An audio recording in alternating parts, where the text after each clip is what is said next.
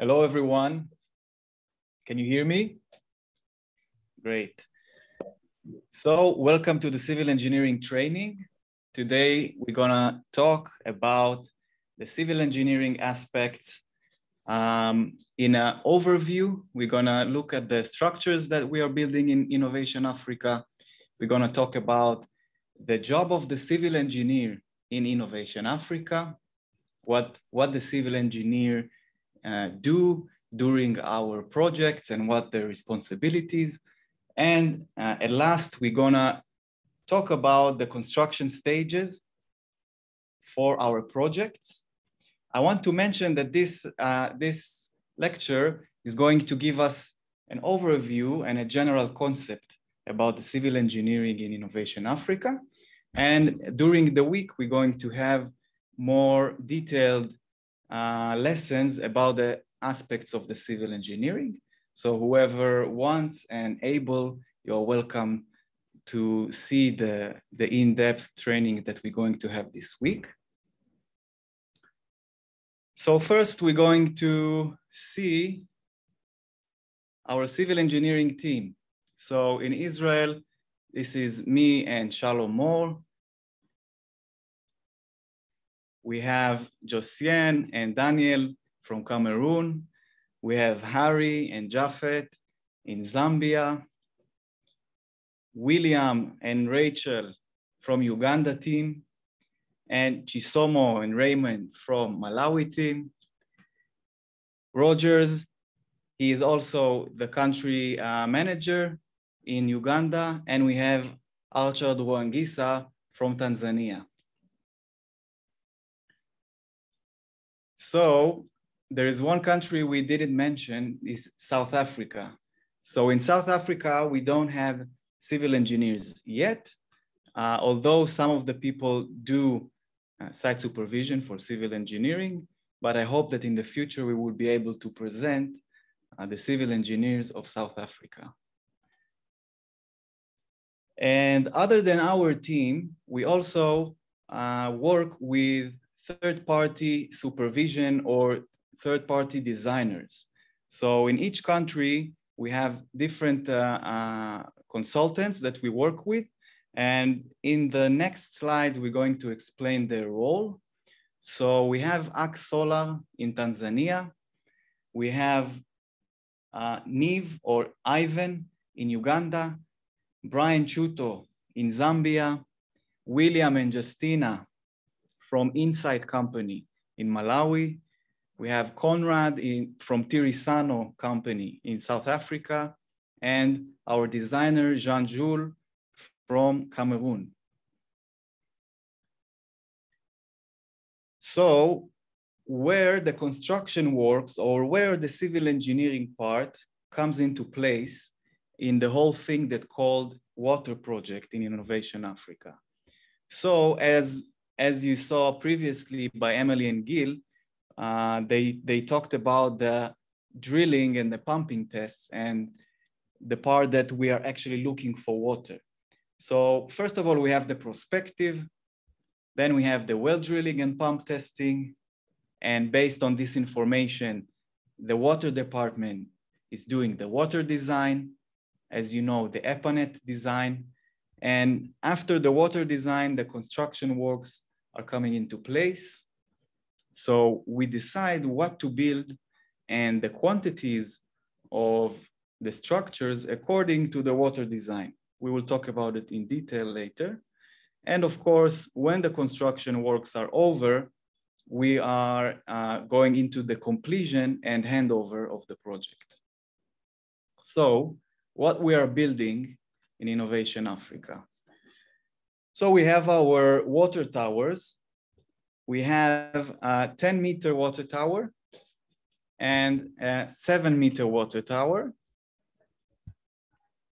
as you see in the pictures. The height of the tower is defined by the water department, and it's a derivative of the water design.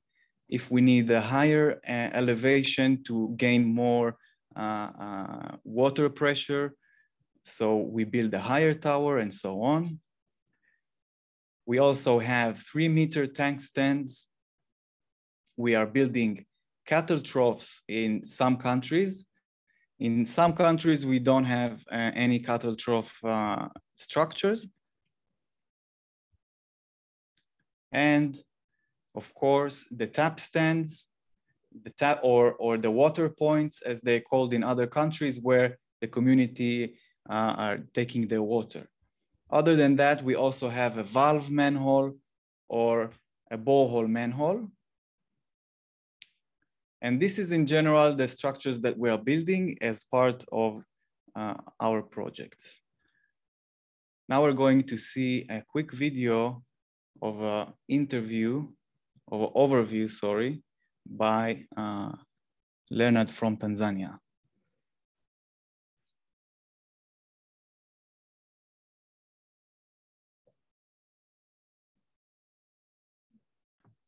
Moti, we can't hear the video. You need to share, you need to stop. And when you share, you need to share sound from the computer.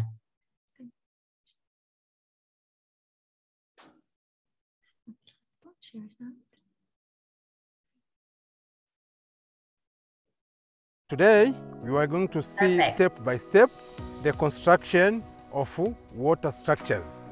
This construction of water structures, the explanation will be based on the Innovation Africa manual. We are going to see the construction of water tower. We are going to see the construction of water reticulation, and finally the construction water domestic point or water kiosk or water point. Thank you for joining me. Welcome to Tanzania. Asante sana.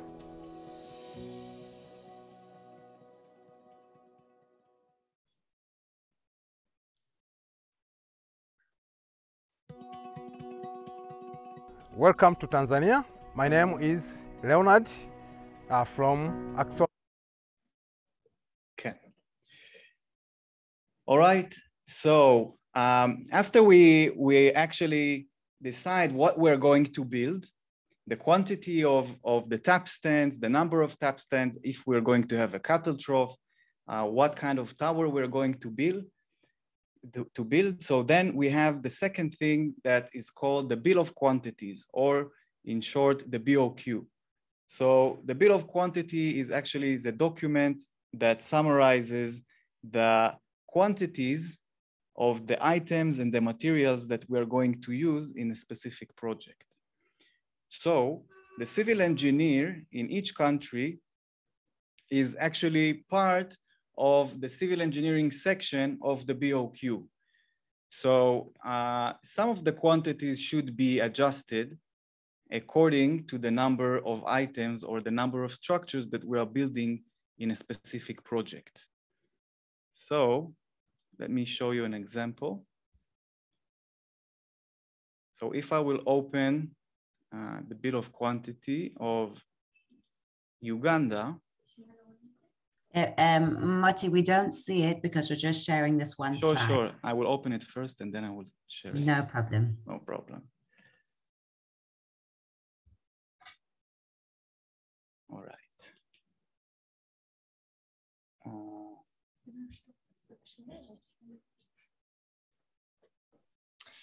Yeah. Also quickly, just for you to know that the person you're seeing at those videos, his name is Leonard, and he is our contractor in Tanzania. In Tanzania, we only have one contractor. His name is Leonard, and he, for 4 to 5 weeks, spent time with our videographer, and together they created those short videos for you. So in the next 2 hours, you're gonna see many videos from the different stages of the construction. And please don't worry, we're gonna send you all the videos by the end of today. So those videos, you can also share them with your contractors. So he can also follow those different steps.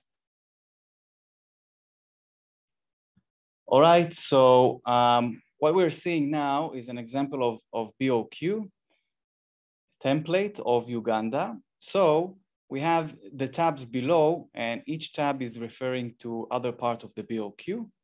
And if we go, for example, for BOQ of 10-meter civil works, we will see all kinds of items referring to the civil works of a 10-meter tower. So we have the quantities of the concrete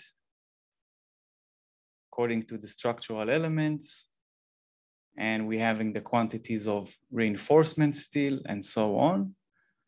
And also we have the auxiliary structures. The auxiliary structures are the tap stand and the cattle trough and all the other manholes that we are building. So this part, for example, should be adjusted per project. So we have a specific number of tap stands for each project and the soak pits, and the numbers and the quantities are defined for every project. So I'm going back to the presentation.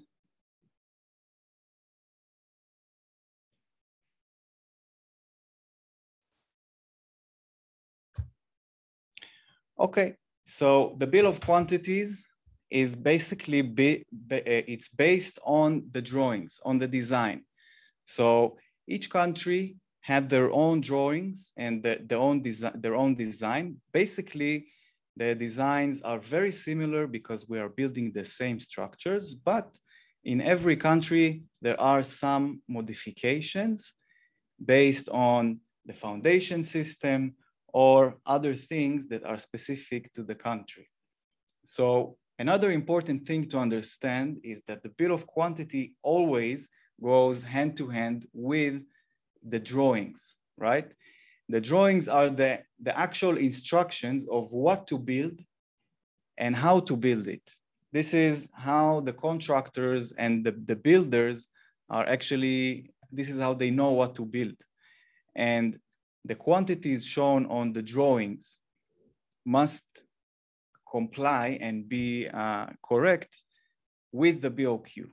So it's very important to read the BOQ together with the drawings.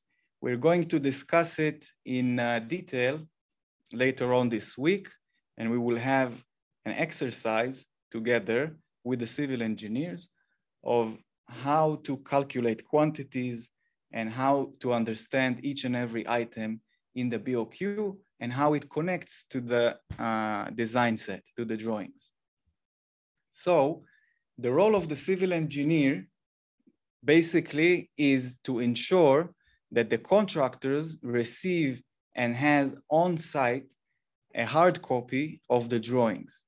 So based on some experience, sometimes we saw that the contractors, maybe they don't have the drawings on site, or maybe they have old drawings and not updated drawings. And this is like doing a recipe with the wrong, with the wrong instructions. So the civil engineer, when you go to the site, ask the contractors where are the drawing set and have a look to see if they have the most updated drawings. And you can see it in the side of each drawing or at the bottom where the revision and the date is being noted. The design drawing package for each country can be found here through the links or in our Google Drive. So you go into the link and it links you to the Google Drive, and for each country, you will see a folder of the BOQ templates and the design drawing set. So this is the place, the only place where you can get the latest revision of drawings and BOQ. This is a very important point because when we talk about design drawings and BOQ, this is very important to note and to see if we use the latest revision and what we are sharing with the contractors. Because if we're going to share the wrong BOQ or the wrong drawings, and then we're going to find it later when the project is already started, we will have some adjustments to made or some quantity difference between the contractor what he was preparing to the project and what he actually has on site. So it's very important to be ready with the most updated drawings and the correct BOQ prior to the beginning of the construction. So what you're seeing now.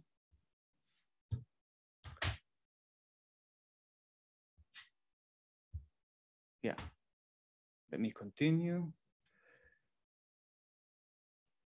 Another thing that the civil engineer need to be aware of is, of course, the work schedule.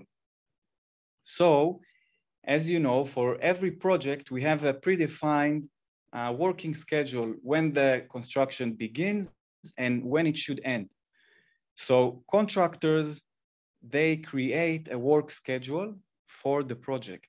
In the work schedule, you can see that they detail the activities and the stages of constructions that they are going to do on the same period, on the exact period of time that they are describing in the work schedule. For example, in this slide, we can see that in Biwi water project, from 21st of November to the 27th of November, so it's 1 week, the contractor is describing what kind of elements he's going to cast and other activities in the construction.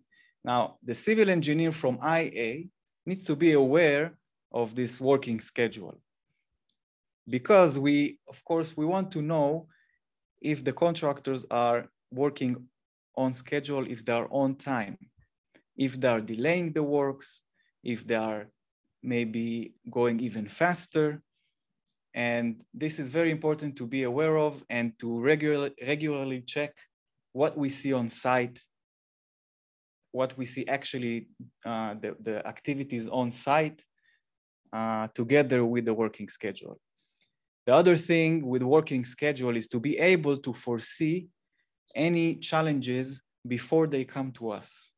So if you know that next week, for example, the contractor should, for example, cast the first slab or columns. So you can already ask him if he's ready with all the materials, with all the preparations he should do for the upcoming activity. And then he can tell you if he has any challenges or he need any help, or if everything is okay. So this is another tool for us to understand the ongoing activities and schedule of the project. So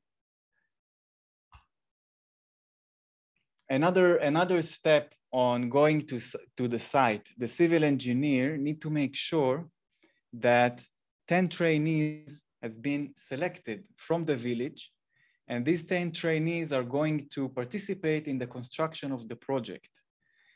So as you know, we have the community involved in the construction, and 10 trainees are being trained to do civil works.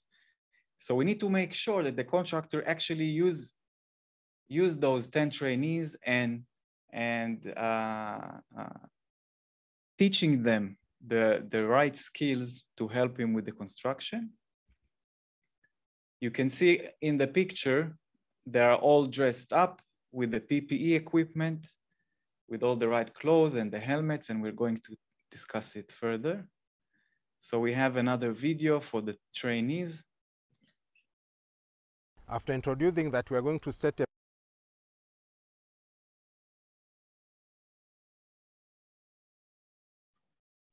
project. We request 10 trainees from within the villages, such that we'll be together during our implementation of the project.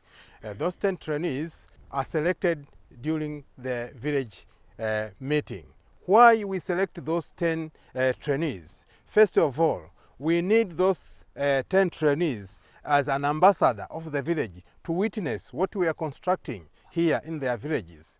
And also from those trainees is where we get 3 options. First of all, we get option of plumbers, those who are going to repair the system. They are going the whole time to learn how we fix the pipes in the streets. Also, we get 3 guys for masonry. to see how we mix ratios for cement or concretes. And also we get 3 others for steel fixing to learn how we fix our reinforcement in our structures. And then lastly, we get 2 guys who are going to help us in the street to strain lines for trench digging. So in so doing, it means that the village will enhance this project after completion. Those ambassadors will get knowledge or know how the project has been constructed and completion. And also during their meeting, village meeting, some question will arise from the civilians. So they will be responsible to witness how the project has been completed and what steps, and if it happen anything to repair, because they will be well equipped, knowledgeable themselves, they are going to repair the project. In so doing, it means that we expect our project will be sustainable. Thanks for listening.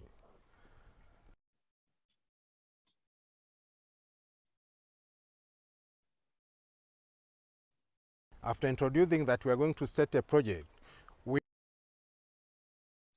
okay, so we saw the wonderful video about the trainees. And second thing we need to make sure is the PPE equipment. So we need to see that all the workers use PPE. This is the protective equipment, the helmet, the gloves, the proper boots, and the clothes, of course, the overalls that protect the workers during the construction works. So let's see another video about the safety gear. I want to go back to the... Before we start construction, let us talk about safety gear. In construction, safety gear is very important. And those soft gears start from foot or leg up to the head. For instance, on the leg, you should have to wear a tough boot like this one. This tough boot should be well protected such that nails or any steel cannot penetrate and harm the leg of the workers. Also, the workers should be well protected with a good uniform, so the body of the workers should be well protected with overalls. Yeah, if you come to the eyes, because the eyes are very sensitive and we should have to protect it, you should have to wear a glass or goggles. This goggles helps to protect the eyes from any splashes of concrete, splashes of dust, splashes of nails, splashes of pieces of binding wire. So the workers should be well aware, covered his face such that anything once it jump come to his is well protected. Also, the workers should be well protected with his hands, because these hands touch steel bars, touch aggregate, touch reinforcement, binding. So you should have to protect his hands, his fingers, such that cannot be cut down and harm the workers. Once he become harm, it means that the efficiency of the work reduces. Also, on top of the head, he should have to wear a helmet, a hardy helmet like this one. This one help a lot to the workers during working, during concreting, during shuttering. A nails or a piece of steel can fall down and harm the workers. So we should have to protect our workers to make sure that they wear a hardy helmet to make them survive, to make them safe. Yeah. So in short, safety gear to the workers is very important, as it has well stipulated in Innovation Africa manual. So we should have to follow or to comply with the Innovation Africa manual. Thank you very much for listening to me. All right, thank you, Leonard. And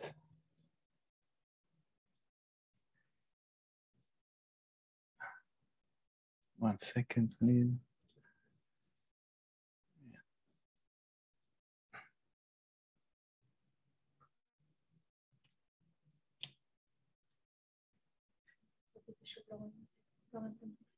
Yeah, 1 second, back to.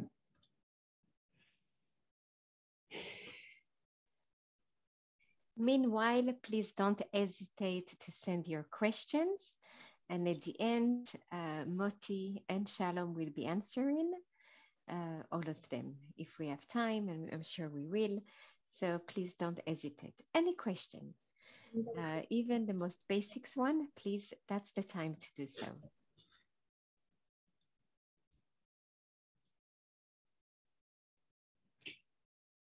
Let's,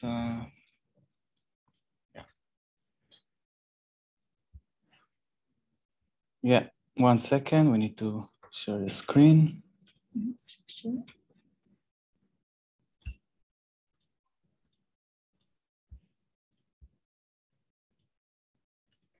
Thank you for Tara already answering some of the questions. One of the questions from Roger was about, can we pay the contractors to buy everything for the PPE? Yes, it is part of the BOQ, and we are. It is part of the budget. We are paying for those PPE. So yes, it is part of the money that we are paying to the contractors, so he can buy whatever is necessary for his team members and for the 10 trainees. Okay. Before we start. All right. So after the BOQ and the drawings, we're going into the site supervision itself. So once the construction works starts, we're going to do, of course, the civil engineer is doing the site supervision. So we need to make sure that all of the materials are on site and see the condition of the storage of the construction materials. So first of all, we're going to discuss, do you see this one, this thing? Yeah, we're going to discuss the concrete components. So the concrete is made of sand, aggregates, cement, and water, right? So all these components are being mixed to create the concrete.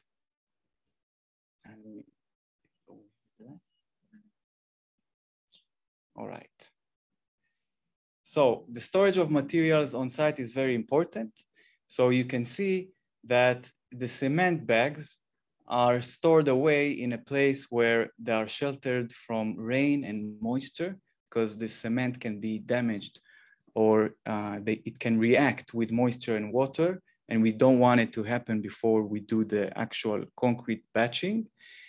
The aggregate should be stored in a way that they will not mix with the ground, because we want to keep them clean and pure as possible. The reinforcement steel should be well organized and elevated from the ground. And all the shuttering materials should be also well organized and clean out from rust or from any oils, to make sure that the casting will be good. Other materials that we have on site is the shuttering for slabs. So we have wood shuttering or formworks, also called formworks. And we will see also the scaffolding and the props. As you see here, we will talk about it later. We have, the contractor has also the equipment for construction. So the concrete mixer and the poker vibrator and the soil compactor should be on site. And also we will talk each and every item, the importance of each and every one item, and how do we use it in the construction. So the civil engineer responsibilities for site supervision, this is a very important slide to summarize the overall responsibility. So the responsibility is to perform the site supervision from the beginning of the construction until the completion. Then to document and report every site supervision and visit and the progress of the construction. So it is very important to understand that if you go to the site and you have observations and maybe you discuss with the contractor and give him any remarks and so on, if you don't document and you don't report, it is as it was not existing, like it never happened. So it's very important that whenever you go to a site supervision, you will document and report all your findings. So we're going to have the Innovation Africa, the Inno app, and you're going to have a site supervision form. So we will be able to, yeah, I see some happy people, and I'm also happy that we're going to have this tool developed by our software engineer and Tara, and a lot of people helped in this process. So you're going to have the form on your phone, and you will fill in all the questions and upload pictures and write your description, and then save it on your device. And once you go back to the internet and you have a decent connection, you will upload your report to our database. This way, we will have a standard way to report our findings and our site supervision, and it will be much easier for all of us to see this information. We will go into detail and show these forms later on this week. And another important thing that the civil engineer should do is to have a fluent communication with the contractors for updates and for problem solving. So the contractors, when they start to work, they work pretty much every day on site. And our team in each country handles few projects simultaneously. The job of the civil engineer is to be able to update the status of each and every project. We need to know what's happening on our project any moment, what they are doing today and what they are planning to do, okay? Other than just ask the contractor what he's doing, I would really suggest, and I really want our civil engineers also to be on top of the schedule. We were talking about the schedule. So you know what they are doing today, what the activities on a specific site on a specific day. And then you know if they are on schedule or they are behind schedule. And when you talk and communicate with the contractors, you can also know what they're planning to do on the following week, and if they're going to meet their goals of the schedule. Okay, this is another important way to see upfront, to hear about any challenges that the contractors may have. And a lot of times we can help them to solve those challenges and prevent any delays in the project. For example, sometimes the contractors say that the trenching works are going slow because maybe the community is not engaged, or there are some issues with the collaboration of the community, for example. So if we will catch this thing earlier and see that the trenching is going slow, so we will be able to help the contractor to engage the community, for example. Or some contractors find challenges in storing a proper storage for the materials, right?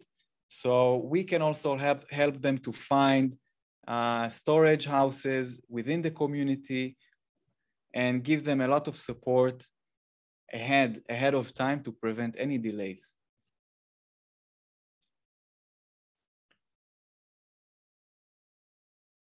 So basically, this table is detailing all the things that the site supervision of civil engineering should check.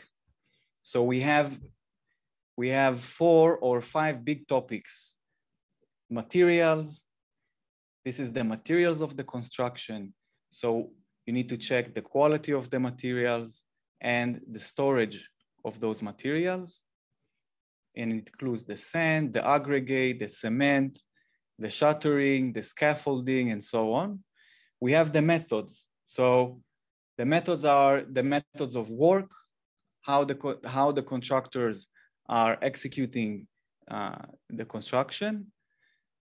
If they're using all the right equipment, like the concrete mixer, the poker vibrator, if they're using scaffolding for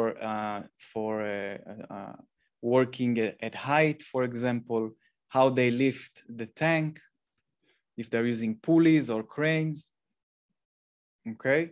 The construction methods also include the batching of the concrete, the soil compacting, and so on. We will go briefly into those stages later. And another third main topic is the design compliance. So as we discussed earlier, we have the design drawings and the BOQ, that this design is specific for every project, right? We are building a specific number of towers and tap stands and so on per project. So when we are making site supervision, we need to make sure that the activities on site and the structures that are built on site, on the ground, are matching the design, okay? And it can go from the overall checking, of course, the number of taps, the location of the taps, the number of towers and their location, and go into the finest details of the design, which can be the dimensions, the reinforcement dimensions, and so on. We will also talk about it later. And another important topic is the safety. The safety of work, we talked earlier, and the schedule of work, of course. Okay, so the design compliance, this is what you see. The design compliance is referring to the drawing set. So this is an example of the blueprints, the drawings of the constructions that I'm sure lots of you already saw. So when we go to the site, it is very, very important, and it's a must that our team will have the most updated drawing set with them. Actually, I would expect that our civil engineers will know by heart their design of each country.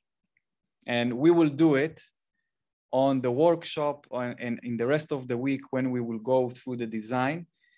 I believe that at some point after you will go through the design a few times, all the civil engineers will know their design. They will know the height of the floors, the general amount of reinforcement, the general dimensions of the elements. So this is where we're going. This is what we expect from our civil engineers to know, but you also need to have the drawings with you when you go to the site. If you need to discuss anything with the contractor, you can open the relevant drawing and show them the specific element and discuss it. This will also help you to make sure that what you see is according to the design. For example, what we see here is reinforcement detail of a slab, and also the dimensions of the slabs are noted here. So if I'm going to the site now and making a site supervision, just before casting, seeing the formworks and the reinforcement fixing before casting, the civil engineer should have a tape measure to check the dimensions of the formworks to see if they comply with the design, okay? So we were talking about the reinforcement. So the reinforcement steel is the steel bars that we put into structural elements, and then we cast the concrete into the steel to have reinforced concrete. The fixing of the reinforcement and the amount of the reinforcement is defined by the bending schedule. The bending schedule is part of the design set. All the drawings of each country contain the bending schedule, and it has a standard shape codes. You see the SC here column, the column of SC is a shape code. Each and every number of shape code actually resemble the shape of the reinforcement and the length and the quantity and the diameter of the reinforcement. The civil engineer need to know, to be aware of the bending schedule of his country or hers, to know what type of diameters we are using. If in my bending schedule, I only use diameters between 8 and 16, and then I'm going to the site and suddenly I see smaller diameters or something that is off that I never saw before, that should raise the flag and gives me the hint to go and check in detail what is happening with the reinforcement. So when you will go on site, you will see the trainees or the workers of the contractor preparing the steel works, the reinforcement works according to the bending schedule. They need to cut the steel and bend it with special tools. So sometimes you can see this type of bending tool. It is efficient, but it might cause some wrong bending because it's not sitting on the same plane. And the best way to do it is to have a bending device which is fixed on a table.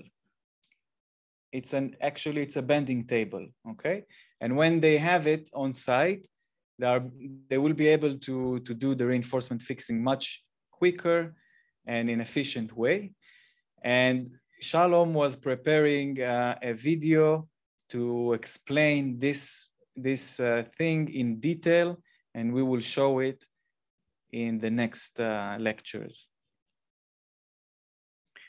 Okay, so we discussed drawings and BOQs.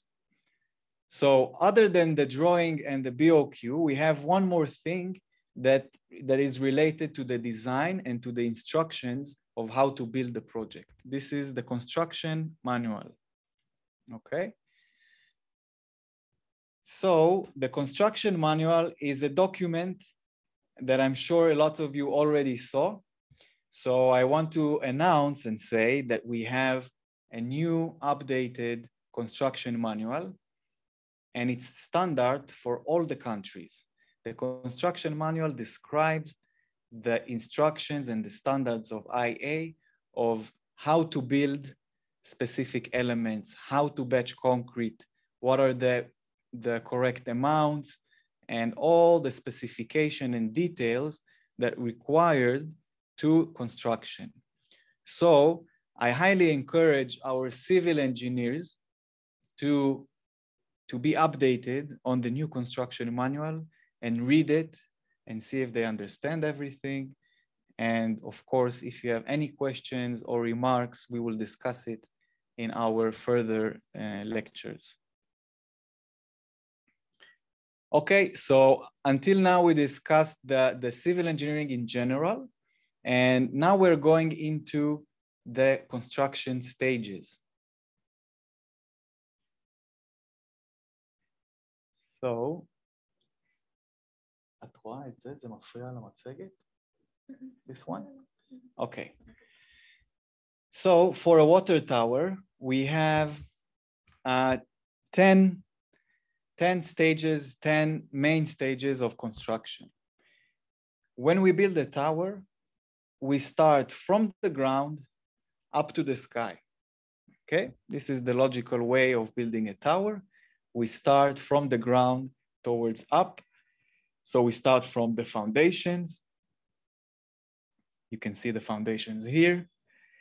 The foundations are the elements that comes into contact with the ground and take all the loads and the stresses from the tower and transfer it to the ground. We have the ground slab and the apron. We have the first columns, the pump room with the Blockworks.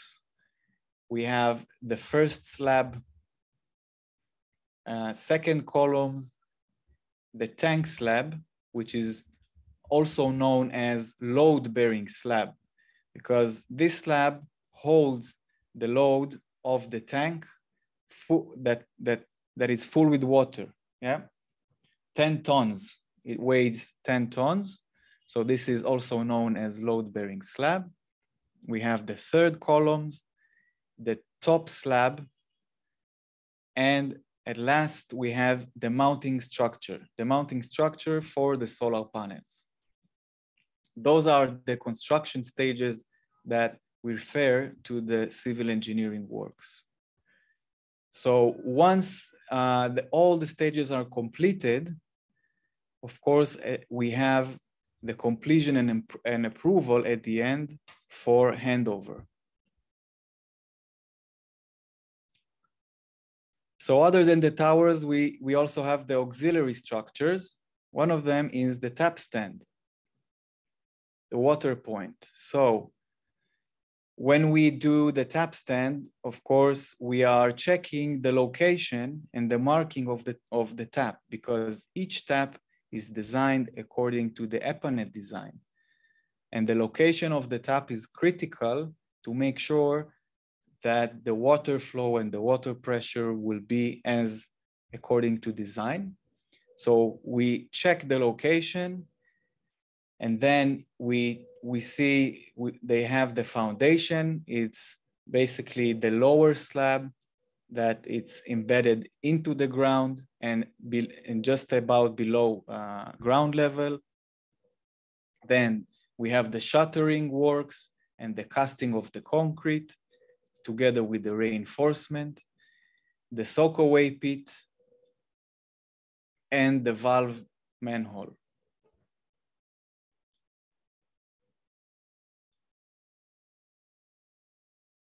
So the next thing we have is the cattle trough. Very similar to the tap stand. The location of the cattle trough is very important also because of the water pressure and the sanitary issues. Sometimes, most of the times, the cattle troughs are being a little bit far away from the village or in the outskirts of the village, because all the cattle is gathering here, and the sanitary conditions needs to make sure that the cattle trough is far away from our water source. And for the construction, it's the stages are very similar. We have the location, the foundations, the casting of the concrete and the blockworks, and the soak-away pit and the valve manhole. Another stage that is also part of construction and the waterworks is the trenching and the pipe laying. And I'm sure that this issue will also be discussed with the water department, but of course, the trenching is a major part of the construction to connect all of the structures to the same system of pipeline.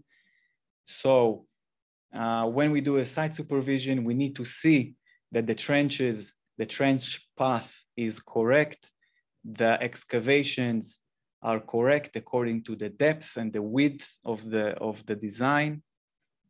Once they are laying the pipe, we need to make sure that the pipe diameter is correct. And after the approval of IA representative, that the diameters are correct and the path is correct, the contractor may cover the trenches.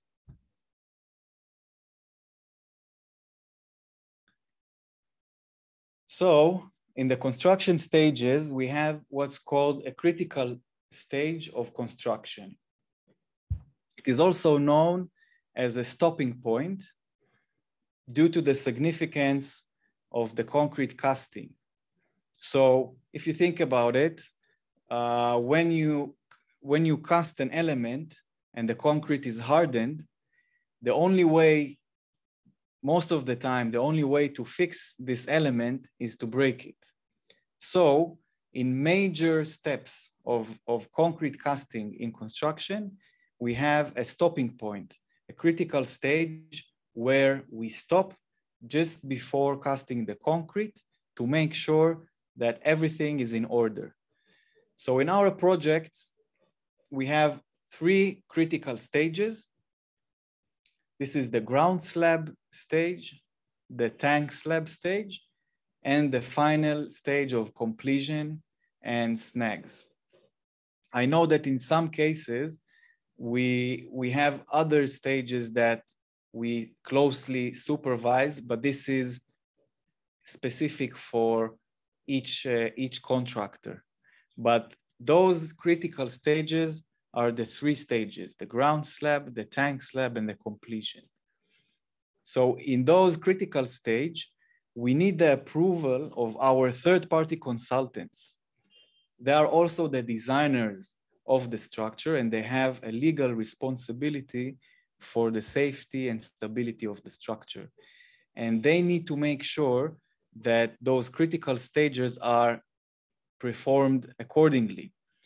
So you see here on the side, we already discussed who are those consultants for every country. And before those critical stages, we seek the approval for forecasting. We will see examples in the next slides. Okay, so the first construction stage is the foundations, setting out and foundations. So once we decided where the tower is going to be, the setting out stage is the stage of checking the location of the tower and the locations of the foundations, and of course constructing the foundations. So we have 2 major types of foundations in Innovation Africa. So in Uganda, Malawi, Zambia, and Cameroon, we are doing pad foundations. And in Tanzania and South Africa, we are doing beam foundations. The difference is due to the type of soil and the local common practices. So now we can see another video of foundation. Today is the first day of setting out our structure. We are going to set here to excavate a foundation such that our structure will be erected at this point. We are going to measure from that borehole to 1.5, and then is where we are going to erect our structure. Our borehole always stay out of the pump house. So the pump house is going to be erected here.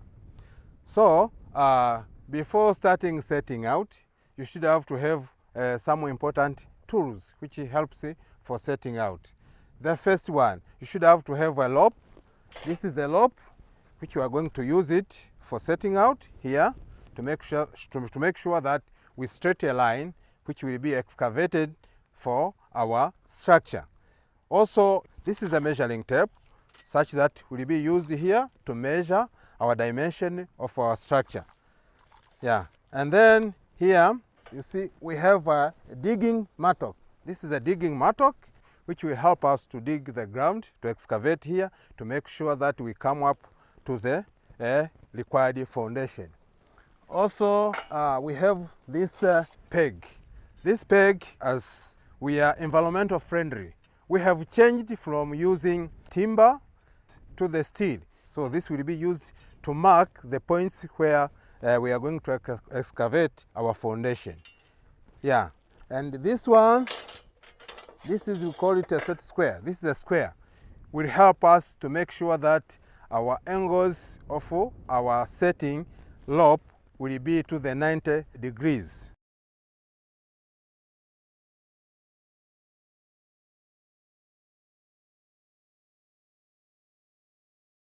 Also, we have this hacksaw. This one will help us to cut this steel poles to make sure that we get the size which we need. And also we have here such that we are going to tie here are those which I have already explained. So here now, this again, is you see that we have completed setting out.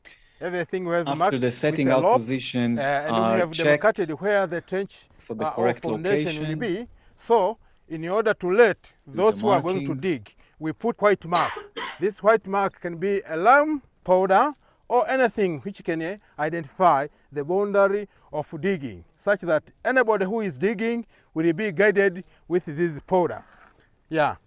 So in short, is how we set out and start our structure digging foundation. Thank you very much for listening. So after setting out, the following steps was to excavate. So now you see that our foundation has gone 2 meters deep. The next step is to compact at the bottom to make the soils more closer or dense. And then after compacting with the compacting machines, then we are going to concrete for blinding layer around this strip foundation. After concreting that a layer of blinding, then the next step will be a shuttering. We are going to make a shuttering according to the size of our beam. After making that shuttering, we are going to fix steels, which is already bent or already prepared. We are going to fix inside, and then as well in the corner, we are going to fix starters. And then after that installation, you will see the whole pictures, how we start from foundation coming up. Now the reinforcement and box is laid. The next step is pouring concrete in the foundation. During that pouring concrete, we should have to take a sample. This is a sampling box. This concrete will be sent to the laboratory in order to get the strength of mix of concrete which we have used in the foundation. This is one, but we have other 3, such that all cubes will be taken to the laboratory. During pouring concrete in the foundation, we should have the things like this one. This we call a poker or vibrating machine for compacting concrete while we were pouring in the foundation. This will be vibrating. In so doing, the airs will be releasing from the concrete. In so doing means the concrete will be coming denser, denser, denser, and heavy and tight, so our structure and our foundation will be strong enough. Thank you very much for listening to me. Asante. Today is a... All right, so we saw the foundation video, and as we mentioned before, we have different types of foundation for every country. So what we saw is the foundations from Tanzania, the beam foundation. But the same principles are correct also for other countries with the pad foundations. So after the foundations were being constructed, the second construction stage is the ground slab. So the ground slab is acting as the floor of the pump room and the floor of the tower.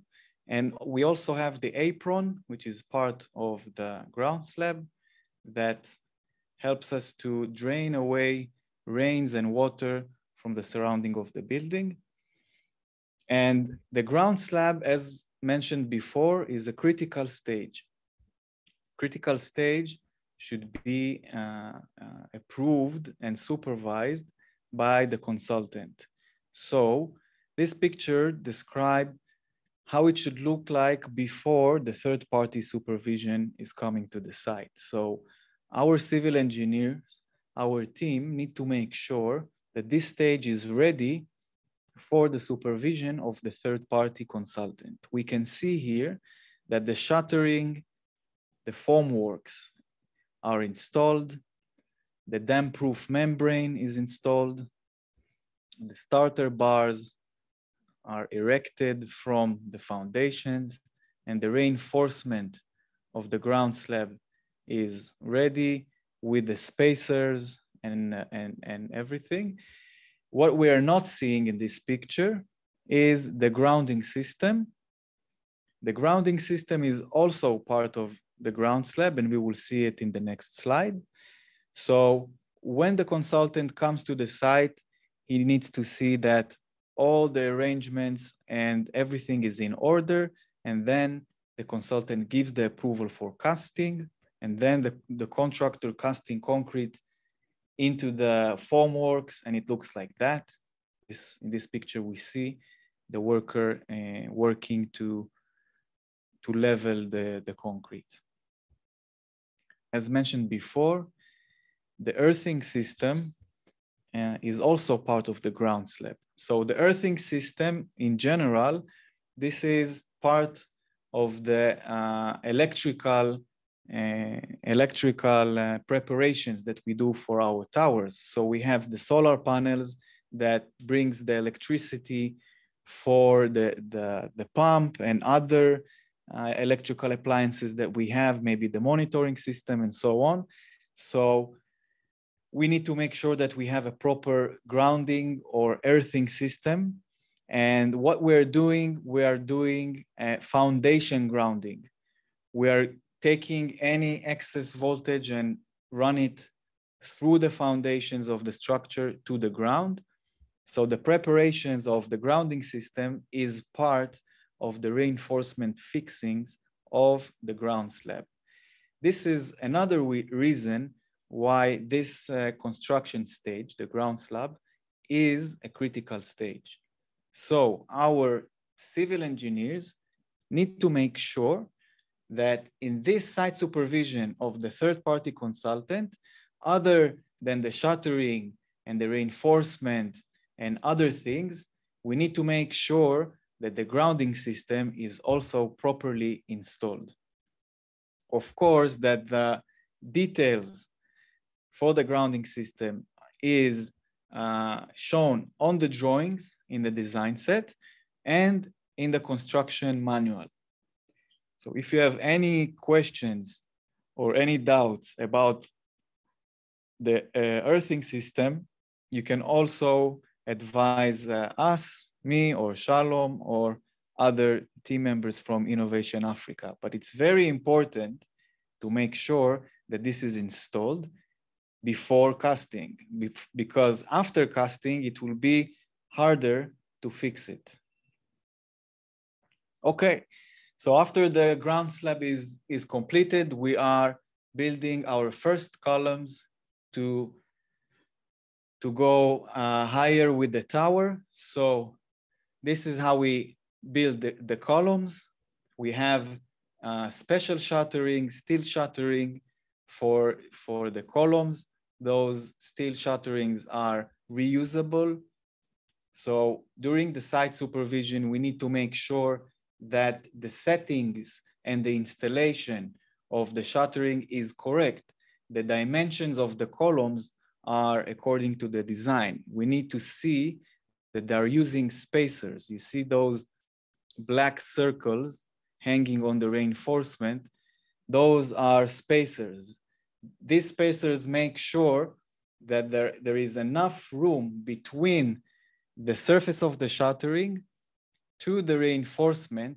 This is called the concrete cover. So we will have the right cover for the reinforcement, because when we see a column or we see a ground after it's casted and completed, we're not seeing the reinforcement, right? The reinforcement is hidden inside the concrete, and the concrete cover is a designed thickness according to the chemical environment of the concrete and the level of protection we want to provide for the reinforcement. So we need to make sure that the shuttering for the columns are vertical, okay? Not tilting. We need to see the dimensions of the columns are correct. We have the spacers for the cover, and the reinforcement fixing is also according to the design. Here we can see the stirrups, the rings for the columns. So I would ask if those rings are in the correct spacing. So we need to see if the rings are in the correct spacing, if the diameters of the steel bars are correct. Another important thing for columns is once the contractor is starting to cast the concrete, you need to make sure that they are using the poker vibrator. Because try to imagine that you have a closed shuttering for a narrow and long element, and you pour inside concrete, a wet concrete, fresh concrete with stones and sand. This thing can easily be casted with voids or with air trapped inside the shuttering. So using the poker vibrator is very important to make sure that the casting of the concrete is continuous throughout the column. Let's see another video by Leonard for columns. Today we are going to cast these underground columns. This underground column is identical to all columns of our towers. It is 25 centimeter, both sides, length and width, but the height of it differs. We have 3 types of columns, which differ in length. In the underground, it is 1.5 meters to 2 meters height. And in the pump house and tank columns, it is 3 meters. And that one which supports solar, it is 4 meters. Yeah, so in short, regarding to columns which we fabricate, we have 1.5 meters to 2 meters, we have 3 meters height, and we have 4 meters height for solar columns. This is the underground columns, as you see. Then the next step will be backfilling the soil, these trenches. After backfilling these trenches, then here on top, also we are going to compact this area. And then we are going to have, on top of these columns, we are going to have a slab. We call it ground slab, which will be covered, which its dimension will be 4 meters in both sides. So it means that from these columns, this slab will go out aside from these columns. Regarding to the underground columns, this one is how we fabricate from underground beams. So we'll continuous up to 10 meters, because this tower here is 10-meter tower. This is the 2-meter columns. We'll follow 3-meter columns, and will be 4-meter columns, which is for solar supporting and to give space for installation of tank. So in short, for fabrication of underground columns and the others, basically the columns are identical. They differ in length.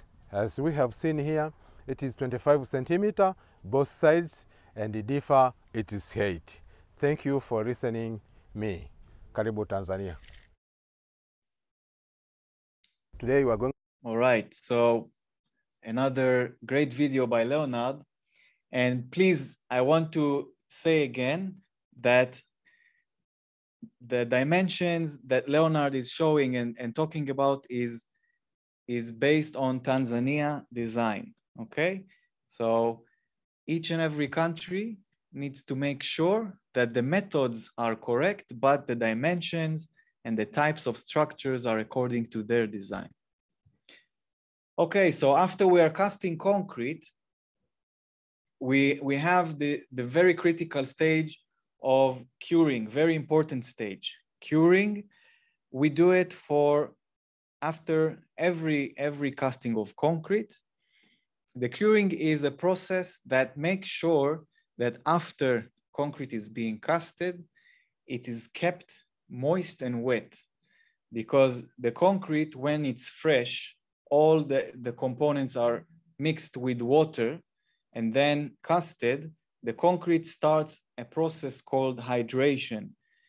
This is the process that gives the concrete its strength.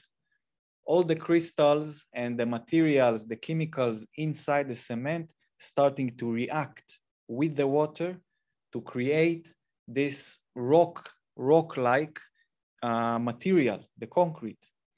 So the amount of water inside the concrete during the hydration process affects the final strength of the concrete, the quality of concrete, and the quality of the finishes. So curing is a process that makes sure that while the concrete is being hardened, the concrete is not losing a lot of water that may compromise the final strength. So what we see in the pictures is curing of the ground slab and curing for columns. So on the ground slab here, you can see sand being here on the ground slab, sand to create some kind of water ponding, and the sand itself is moist. So the concrete of the ground slab is always being immersed with water, and the columns are being wrapped with sheets of nylon to prevent evaporation of water through the surface of the concrete. And once in a while, the workers take a bucket of water and pour it into on the concrete, on the elements, to make sure that it's always wet. Here on the left side, we can see a tap stand. I think it's in Uganda. This picture is from Uganda, of a tap stand being cured in a curing process with banana leaves. So the banana leaves are sitting here to prevent evaporation of water and to protect the concrete from the sun. And this sack here, it's on the tap stand itself. And once in a while again, someone comes with a bucket of water and pour water on the tap stand. Let's see a quick video for curing. Today we are going to talk about curing. Curing is a process of providing water to the structure or concrete structure to make sure that it is wet at the early stage after concreting. Let's say you concrete after 1 day. To second day, you should have to start curing. This curing is very important to the concrete because concrete, to become hard, it needs a lot of water for hydration or to itself to organize to become harder. So it is advised once you concrete, the second day you start curing. And so long that this concrete needs more water. So you should have to make that during the 14 days, this concrete is not becoming dry. You can cure by ponding, as you see here we are doing. You can cure by wrapping with a plastic bag. This plastic bag, it prevents the structure from sunlight or from wind. So after preventing means that the structure become, in a long time, it is wet. So in so doing, the structure become more hard or it becomes strong as per design. So here we are going to wrap all of these columns to make sure it is wet during within 14 days. So that in short is the importance of curing of our structure which we are constructing. Thank you for listening in short.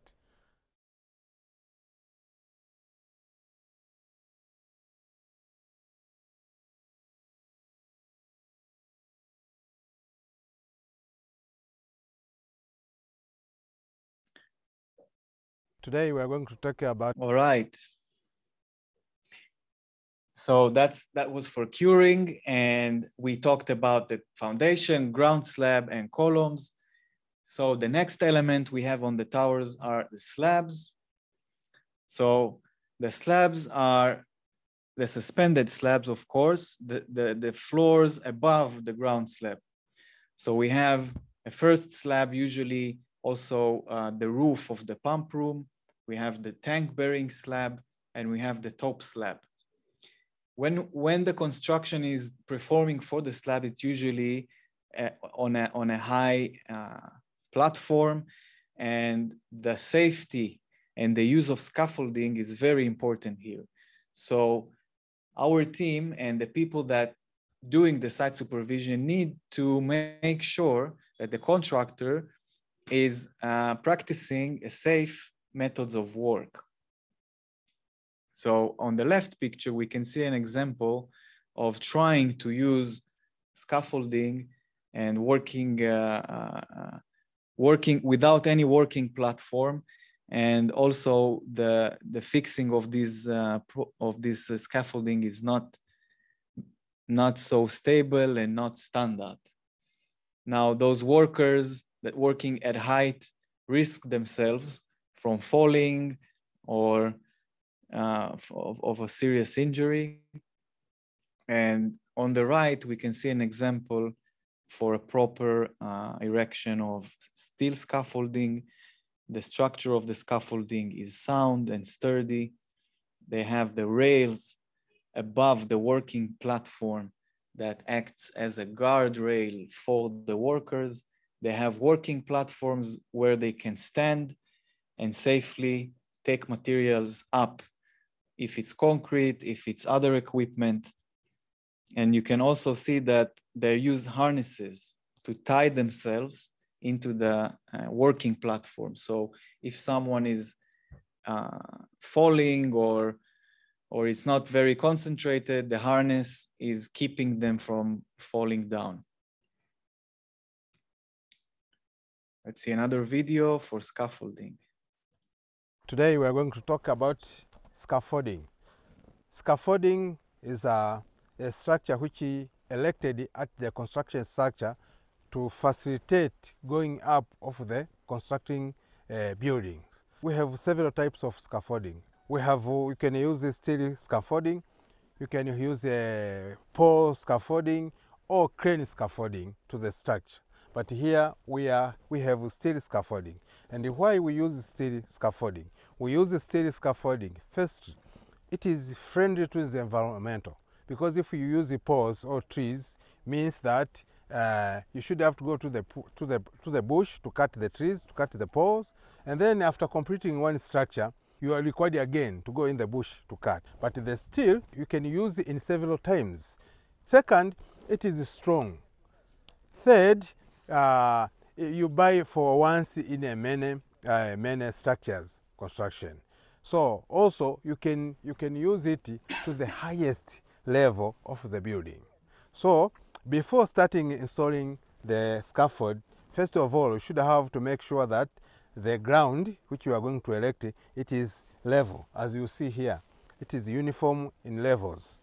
And second, while you are installing this scaffolding, you should have to give a space from the structure which you are constructing to the scaffolding, at least 50 centimeters or 0.5 meters from the structure to the scaffolding. This is the vertical members, as you see. These are the vertical members, have this one, options. It depends how are you connecting this vertical member with these horizontal members. And also, these horizontal members and the vertical members, we have several types. This is, you can fix with a bolt, as I said before. It can be vertical or horizontal. But this one is horizontal because have these locks to make sure that that scaffolding is well strong and it can accommodate people to go up and down. Thank you very much for listening to me.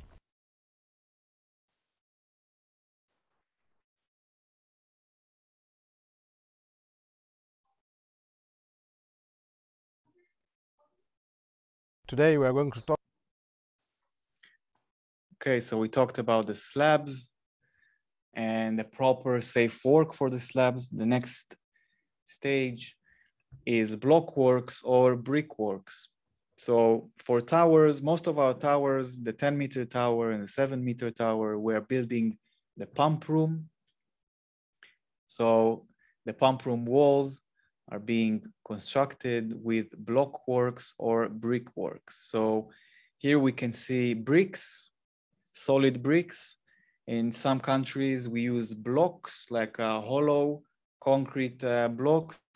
They act in the same way and they are very similar.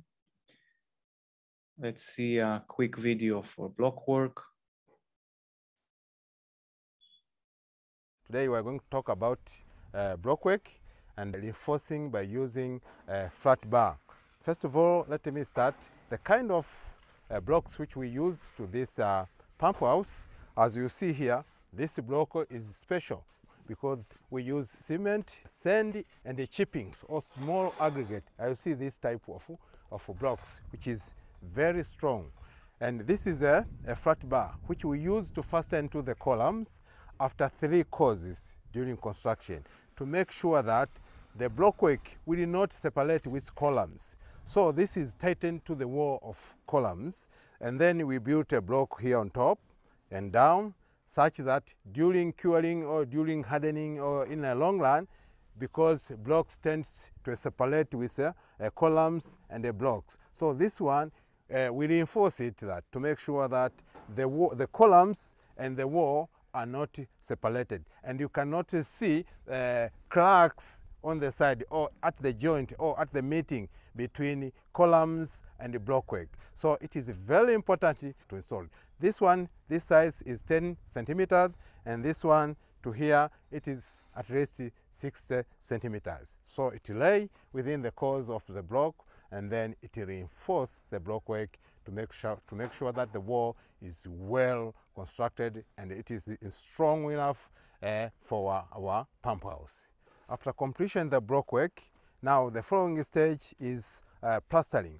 As we see here, we are plastering to make sure that the whole pump house is well covered and smooth and with a good appearance. So after plastering, what we do, we call it sandpaper. These sandpapers we use to smoothen the wall after plastering and the columns to make sure that the columns and the wall of the pump house are smooth and are grayish in appearance. So after this stage, we leave it to dry, to harden, so the wall will be seen very attractive and very smart. Thank you very much.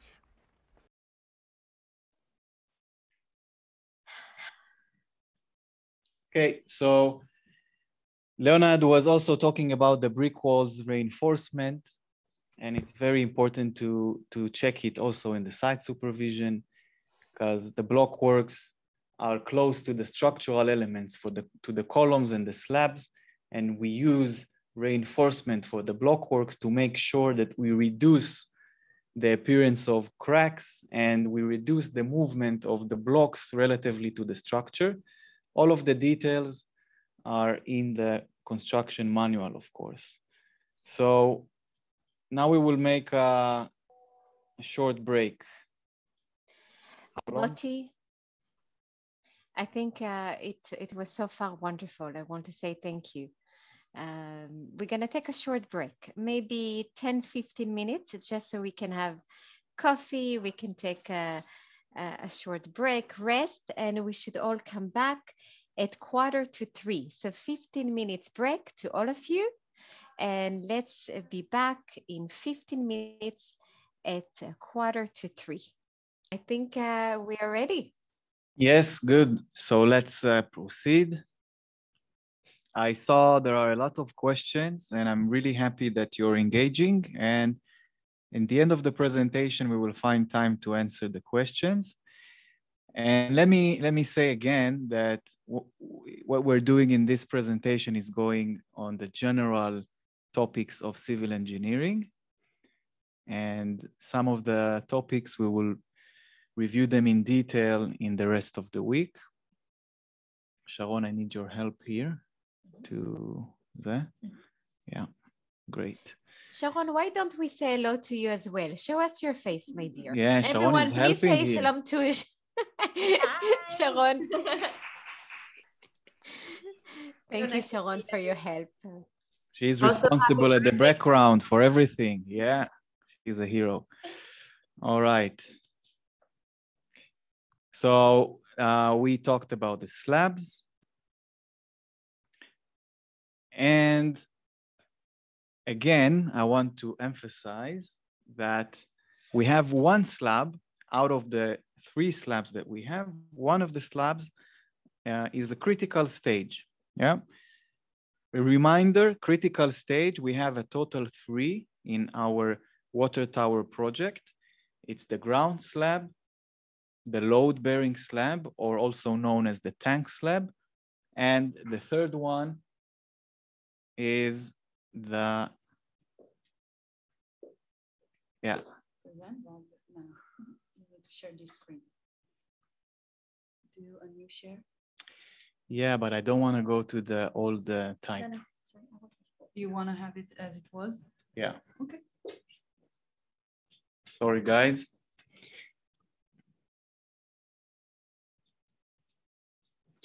Great. So back to the critical stages. So we discussed the ground slab and the load-bearing slab. So this is the load-bearing slab, also known as the TAPS slab. It's a very important stage to be inspected by our third-party consultant because this element is carrying the tremendous load of the water tank. It's 10 tons, all right? So here we're seeing the casting, the steel shuttering, the reinforcement fixing. So the contractor is allowed to begin with casting after the third-party consultant saw that everything is in order and approved the casting. By the way, if I didn't mention it before, the approval of the casting must be formal, okay? It needs to be specified in the site supervision report of the third-party consultant. It's not only verbal approval or something that they do face-to-face. This is a formal approval that needs to be documented, okay? So we need to make sure that the third-party consultants give their approval and say that they inspected those sites in those critical stages.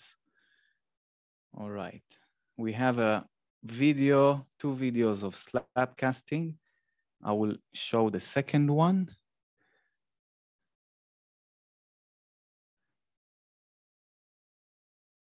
Here now we are at the bottom of our structure, our slab.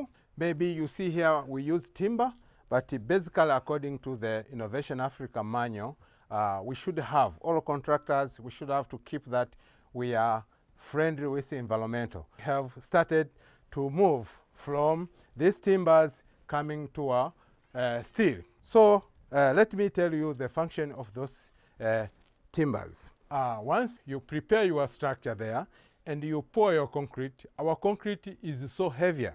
So it need, before hardening, it need to be supported until it become itself supported. If we don't put this one, the structure after pouring the concrete will sag, will come down. So to maintain it to that position which you have designed or you have planned, you should have to put these pours. Regardless, these pours, it can be timber or it can be steel, but its basic functionality is to make sure that your slab remain at the position which you planned.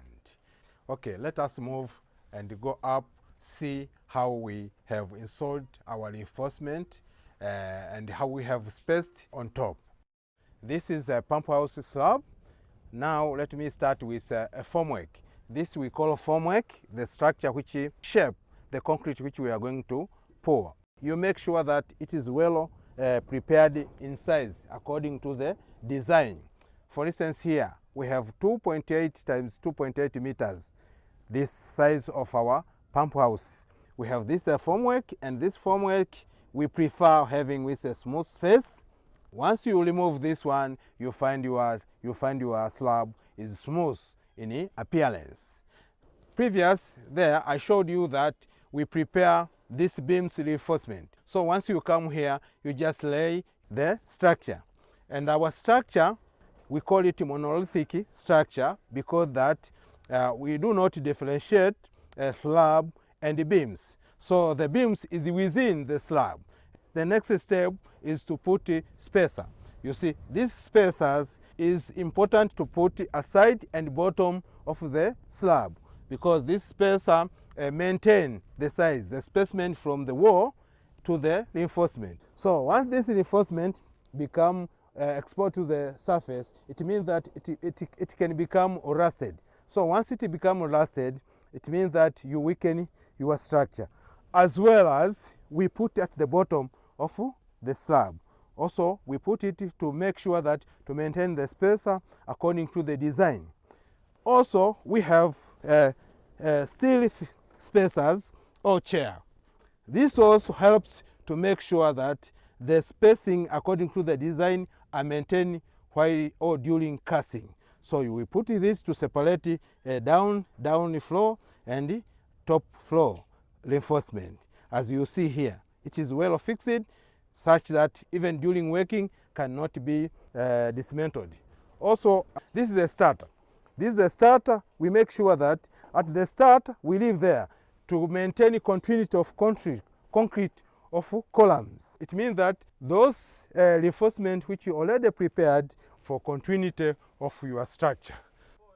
You can see now we are finalizing after pouring concrete and making sure that compacting properly by using this vibrating machine, poker, to make sure that we release air pores in the concrete and to let this concrete be dense or well compacted such that without any air inside.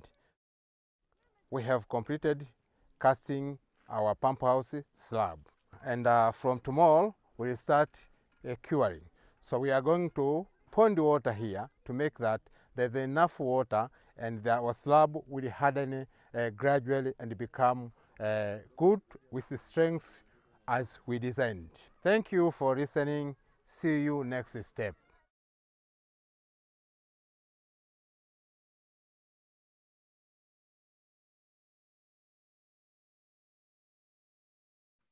Yeah, thanks, Leonard, for this video. So you saw that at the beginning of the video, he was mentioning the props, the timber props. So these elements are actually used to hold the formworks until the concrete is hardened and can carry itself. And we are gradually moving to use steel props. And also I was talking about an important thing that is the spacers. So the spacers and the chairs are all methods to make sure that the reinforcement is fixed properly and the space between the reinforcement and the surface of the concrete is according to the design.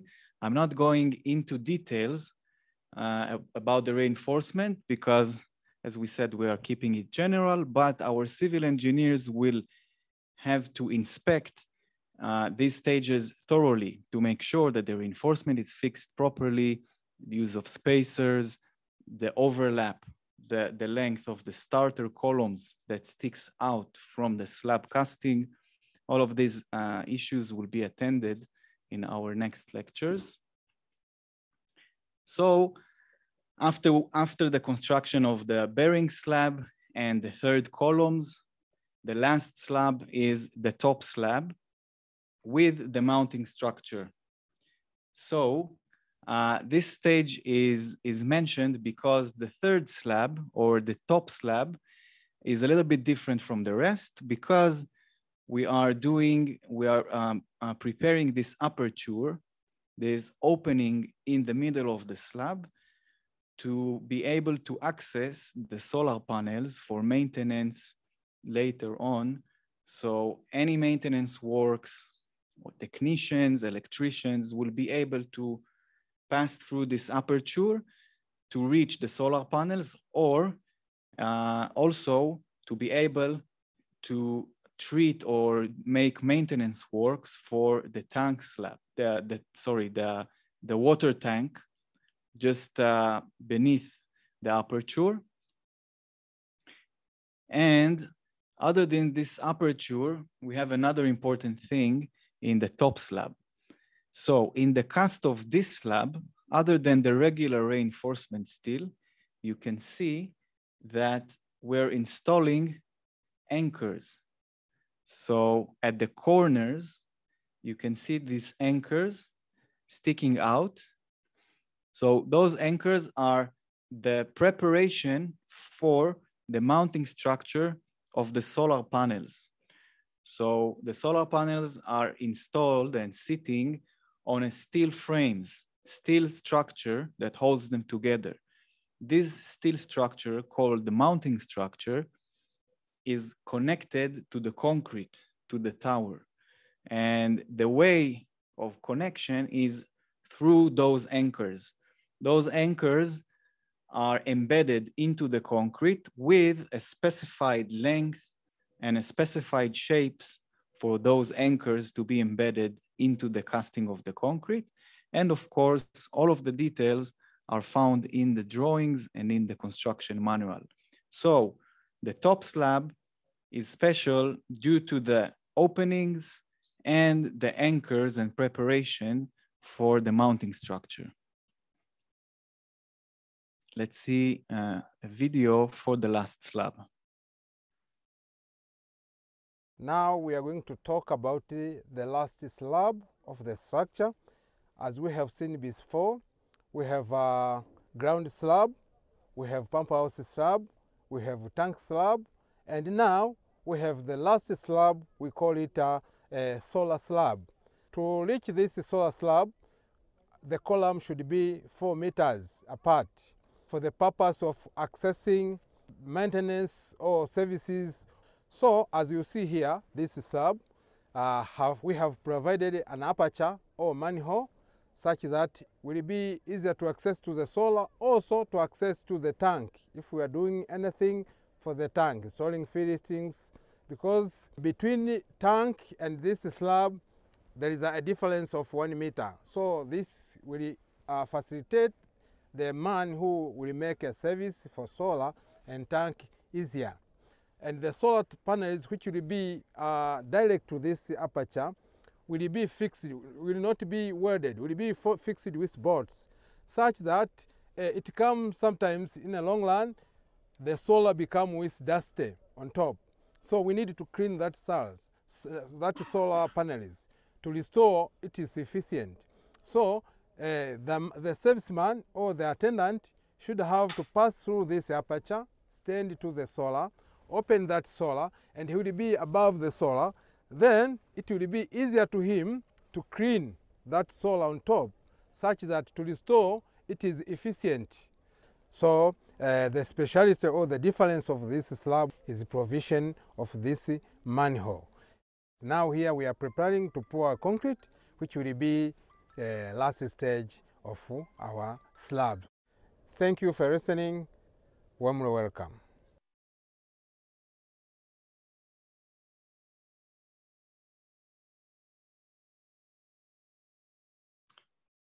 So another great video by Leonard. And he mentioned the aperture.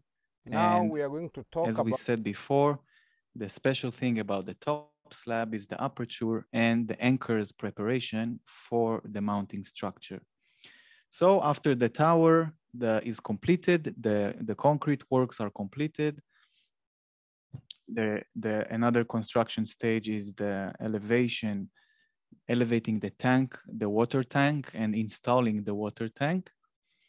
So in those pictures, we can see a proper way of hoisting or elevating the water tank and a safe work and safe practices of doing it. You can see the workers are using harnesses to locate the tank, and more details about the locations of the tank, I think it will be provided by the water department, because the orientation of the tank is also important to make sure that the openings for the pipe works are directing the correct way.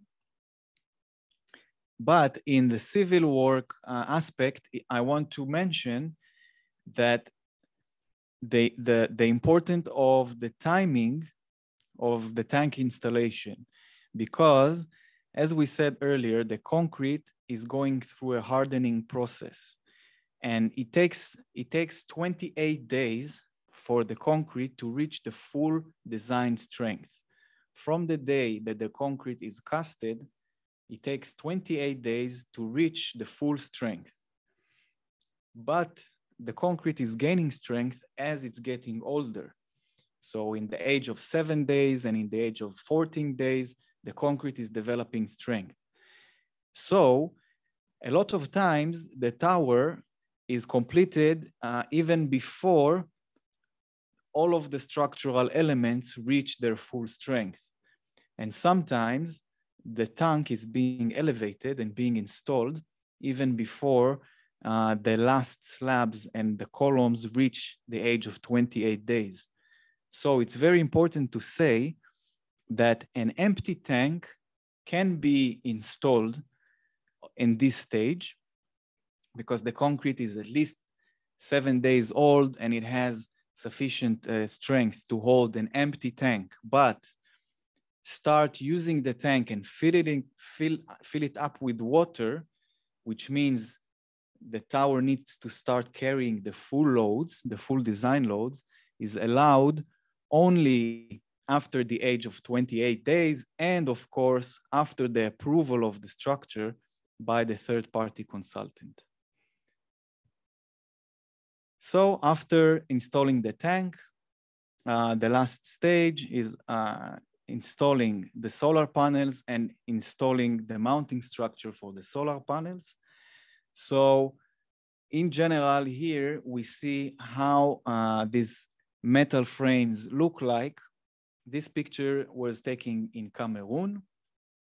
And it's important to mention that each country have their own specific design for the mounting structure due to the geographical location of the country. So the solar panels have different orientation to fully use the sun power. So the angles might be a little bit different and the amount of solar panels can be changed. So the design of each country has its own mounting structure. This is an example from Cameroon. We can see how they used steel profiles welded together to create the steel frames and how the structure is anchored to the concrete of the tower. So this is a very important structure as well. And the third-party consultant is checking it. We need to make sure that he's checking this structure. And our civil engineers also need to make sure that the mounting structure is constructed according to the design, because this structure is holding the solar panels, and the solar panels are exposed to winds and to the weather, and we need to make sure that they are properly fixed to the tower.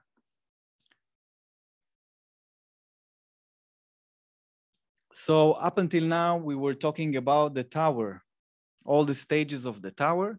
We have the auxiliary structures that we're going to review quickly.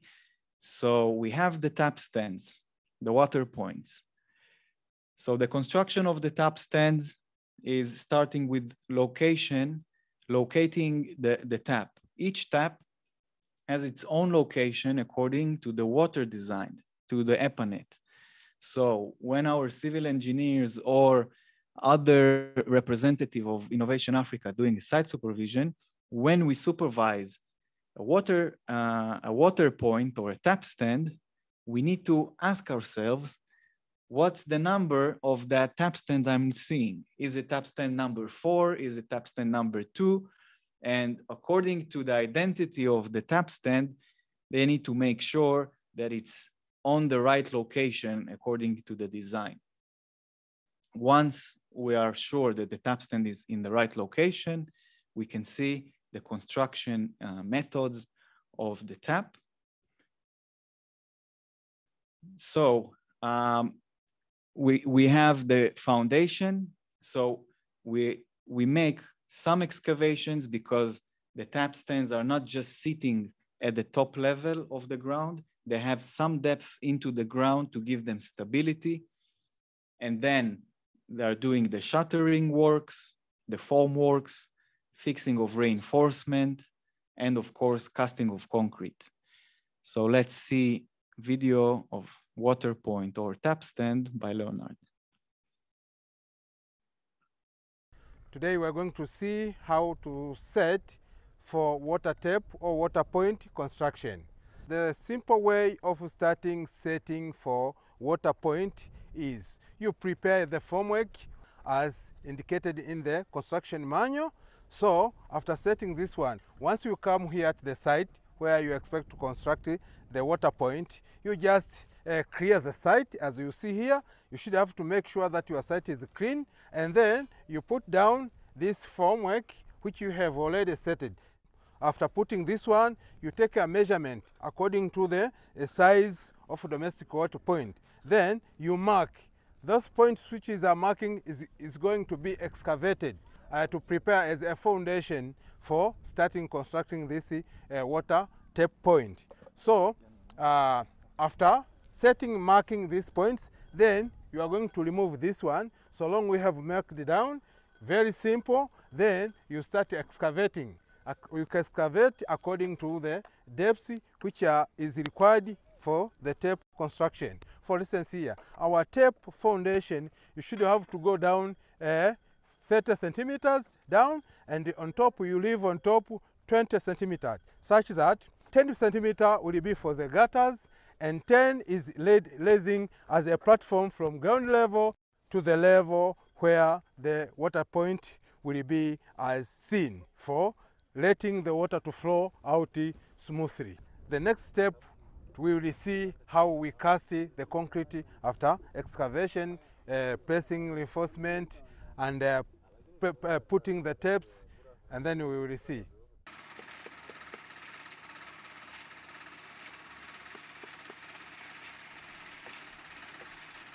The exercise of setting out, excavating, and blinding has completed.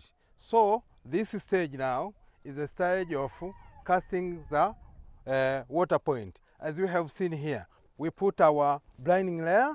You see this is the blinding layer, and then we put reinforcement, these 6 millimeter bars, and then we put a tap. As I said that before, that the tap will depend where the line will come from. For instance here, our tap, the line will come from the tower. The tower is there, will come here, so we twisted that one to make that we are going to connect here. And here is the reinforcement to support our stand. As according to design, our tape is reinforced tap, reinforced concrete tap. So you see here, you can see the formwork. We have 3 types. This one for outside, this one for inside, and this one to shape the gutters, which will smoothly leave water from the tap outward. And here, this is also a gutter around the whole tape. Will give the shape of gutters around it. And this will be a platform. On this platform also we're going to construct a bucket seat on top, that area, after casting it. So, and at the end this side, we are going to excavate soakaway. Soakaway pit will be here with a diameter of 1 meter. So after casting. So to this stage, as you see, we have a concrete mixer, which will be mixing the concrete. We have cement, sand. Everything is here with water. Such once you start, you have prepared the things like that. It is easier to construct a tape in a smooth way. After casting the concrete between, there is a formwork, metal formwork. You see here. This will be, this one will be this one. We join at the center to produce a stand at the middle. Yeah, like that one. So this will be that side. Yeah, so at that time, it will be easy also to pour a concrete and to get a shape of a nice water point or water stand or water kiosk. Thank you for listening to this stage. The water tap, after finishing this level of building the tap, then we have a stage of soakaway, a soakaway pit. This pit, down at the bottom, we fill with stones. On top, we cover with Okay, let me stop in the stage of the soakaway pit because we have a different video for soakaway pit. So we saw how they're performing the construction of the tap stand. And I must say that there are mainly 2 ways to do the casting. One way is to cast everything in one stage, to do the bottom and the pillar of the taps together. Some places or in some instances, the tap stand is being casted in 2 stages. First of all, the lower part with the gutters and the channels, and only afterwards casting the pillar of the taps. So every tap stand should have a manhole. The manhole is a valve manhole. What we're seeing here in the picture is the design of the valve manholes that we had up until now. And we updated the design of the manhole to be designed in a way that the cover will be overlapping the edges of the manhole. So we will prevent as much as possible water from rains or groundwater from getting into the valve manhole. Okay, so another element of a tap stand is the soak pit or soak away pit. The aim or the purpose of the soak away pit is to take the excess water from the tap stand and release them slowly back into the ground without making any water ponding in the surroundings of the tap stand. Because this, you can imagine that this tap stand is also in a water environment when people are using it, and we don't want to have ponding water around it to prevent any sanitary issues. So the soak pit is at the end of the drainage channel. The water are getting into the soak pit. The soak pit, once it's constructed, it's covered, it is covered, and then the water can seep away back into the ground. Another important thing, and it's updated in the drawings and the design of tap stands for all countries, is the metal screen here. You can see it here. In the end of the channel, the drainage channel, we prescribe to perform and to install this metal screen. This is a very simple element, but it's very important because with time and due to the environment of our villages, a lot of debris may go into the soak pit and then slowly clog it and slowly reduce the efficiency of water flowing. So we have this metal screen to prevent leaves and debris to go in. And of course, the community needs to be aware that once in a while, they need to clean this area to maintain the drainage channels of the tap stand.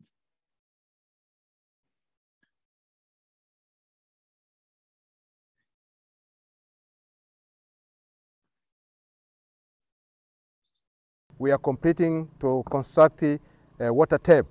The water tap, after finishing this level of building the tap, then we have a stage of soak away pit. This pit, down at the bottom, we fill with stones. On top, we cover with gravel. So this rock and the gravel help to facilitate water to soak away in the ground, such that the water which will be washed here will be entering inside, and then it will be easier soaked away in the ground. Also this step, after this one stage, also we are going to level around this tap, and then we are going to put gravel around the tap to allow, while somebody is fetching water here, not to take mud in the tap. So in short, for soak away and the completed tap, and what we are going to cover around it with a gravel is as here. So later on you are going to see how the completed tap with the soak away and around with the gravels it look alike. Here the completed tap. What is remaining here is just to put a corks here after flushing the system to make sure that the system is clean. Then after flushing, then we fix 2 taps. And you see around the tap, completed tap, we have well arranged with this gravel around the tap. And at the end there, as you see before that, this is the soak away pit. It is well arranged we start with stones and we finish with these gravels on top, as you see here.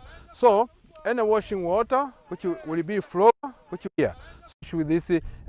So I wanted to stop here just to mention that here the soak-away pit is hidden underneath the gravel, but be aware that in our updated designs, the soak-away pit, they have a concrete cover, okay? And also we saw here in the excavation of the soak pit, here we saw that they are just putting in the stones, but please note that now we are also using the geotextile membrane, and we will explain further about this, the details of design in the in-depth civil lectures. So another auxiliary structure that we have is the cattle trough. The cattle trough is being constructed usually in the outskirts of the village, in a decent distance from the water source.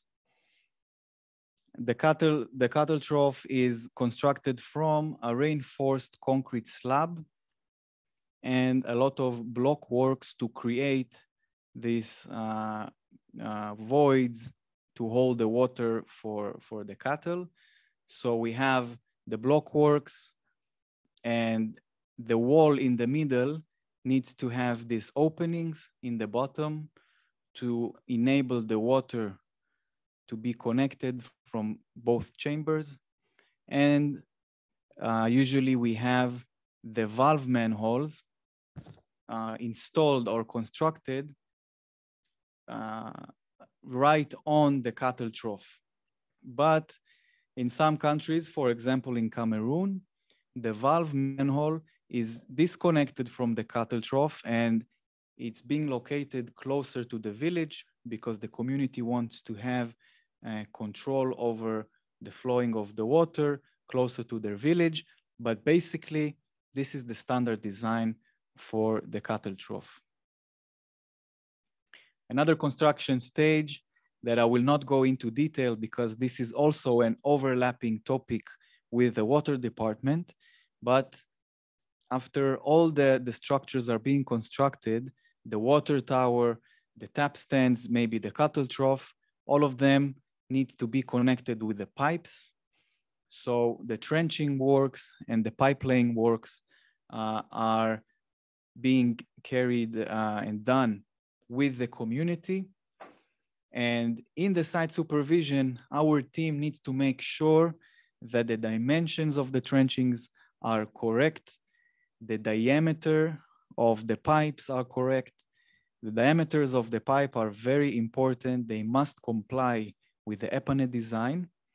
And we need to understand that in most projects, we have kilometers of pipe works, if it's 3.5 kilometers or more of pipe works.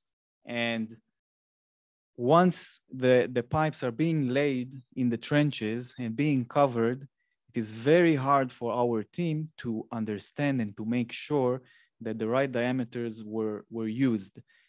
And of course, we had some cases from the field that we had problems with the water pressure in the taps. So we made sure that the taps are in the right location, and they were. And the second thing we had to check is if the pipes to the tap stands are according to the design, according to the diameter specified in the EPANET. So we had to excavate together with the contractor and uncover the pipes to see that the diameter was wrong. So now we need to make sure that before they cover the trench, we need to make sure that the pipes, the path is correct and the diameter is according to the design. And I'm sure that the water department will explain further in their lecture.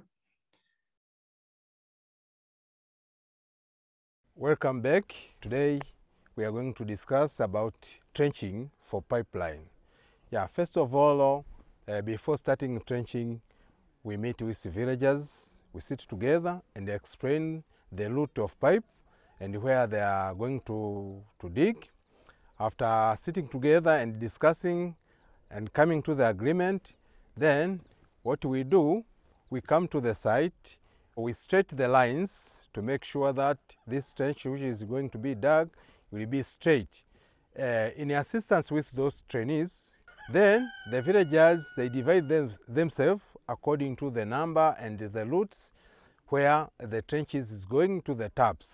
So as you see here, this is a part of villagers who their part is to dig this area. So long we have trained 2 people for supervising the trench digging, then they supervise and making sure that the trenches is straight and is according to the specification of 1 meter deep. So in short, is how we conduct this trench digging day to day to this project. Thank you very much. Welcome. Okay, so we are about to finish. So the last of the construction stages is the completion and snags. This stage is the last stage when all the elements are constructed. And this stage is also considered as a critical stage. So we had 3 critical stages for the third-party consultant: the ground slab and the tank slab, and the last one is this one, the completion and snags. So in this stage, the third-party consultants come to the site and make a site supervision together with our team and creating a snag list. The snag list need to include the description of snags, of defects found in the project, of course, photo and the description of the snag, and the date of the visit. Why it's so important to document all of those? Because we need to follow up the rectification and the fixing of this snag list. So when the contractor is done with the project, he has a liability period where he needs to fix any snags or defects that we found in the project. So we're doing this process on the completion. Now, the snag list may have all kinds of different types of snags. And here I mentioned a few of them as an example, but as you know, it can be a lot of things regarding the concrete works, maybe the water works, the pressure of the taps, maybe it's the lighting, or the doors or the locks, from small things to bigger things. But it's very important to do this stage together with the third-party consultant. So our team and the consultant build this list together. Okay, they need to have the same list, and then our team can follow up with the contractor to fix those snags to have a perfect project. So the snag list is part of the completion, and another very important part of the completion is the concrete tests. So we mentioned that the concrete, after being casted, develops its strength during over time. So for every batching of concrete and every casting that the contractor is doing on site, they need to take samples of concrete, samples of cube, to test the concrete strength in 2 occasions. First, age of 7 days, and last, the age of 28 days. On those tests, we have the results of the strength of the concrete, and then we can make sure that the concrete is good and it's according to the design, and then we will have a stable and sturdy structure. So here on this slide, we can see 2 types of testing the concrete strength that we use in IA. So one way is to use the Schmid hammer. Schmid hammer is basically a standard tool with a spring in it. And according to the rebound of the spring against the hardened concrete, we can evaluate the strength of the concrete. So this is a non-destructive method because you are not crushing anything, you're just testing the concrete when it's done. Another test is crash tests. You take the samples of the concrete cubes, take it to a laboratory, and crush the cubes with a special jack, and then you can define the strength of the concrete. So the third-party consultant must receive the results of the concrete tests. What are the results? What are the values? So we said the concrete test should be performed in 2 occasions: the age of 7 days of the concrete and the age of 28 days. Our concrete is designed to be type C25/30, according to the British standard. This is a 30 megapascals concrete, okay? So the minimum strength needs to be according to those values. So the average of the samples in the age of 7 days need to be at least 23 megapascals. And the average of the samples in the age of 28 days need to be at least 33 megapascals. Also important is to see and check if single specimen is not lower than 19 megapascals in the age of 7 days and 27 megapascals in the age of 28 days, because we need to make sure that we don't have specific parts in the concrete that are extremely weak. So we need to pay attention for the overall average and the minimum strength of a single specimen. So these results are going to the third-party consultant, and if they are satisfying and the concrete is found strong enough according to the design, the consultant is providing the completion certificate, okay? So the completion certificate is produced by the third-party consultant, where he's basically saying that the structures were constructed according to the standards and they are safe and everything is okay. So he will provide the completion certificate after all the snags are rectified and fixed and the concrete strength tests are satisfying. This is an example of a completion certificate from Uganda, from Ivan.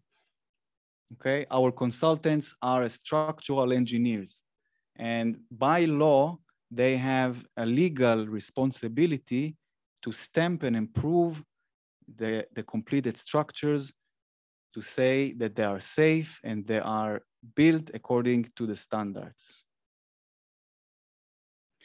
Thank you very much. We are done, and thanks for listening. So now Sharon will help me to go through some of the questions. Excellent job, Moti. Truly wonderful, Moti. Wonderful job. I also want everyone to say hello to Shalom Mo. Shalom, are you with us? Please unmute yourself.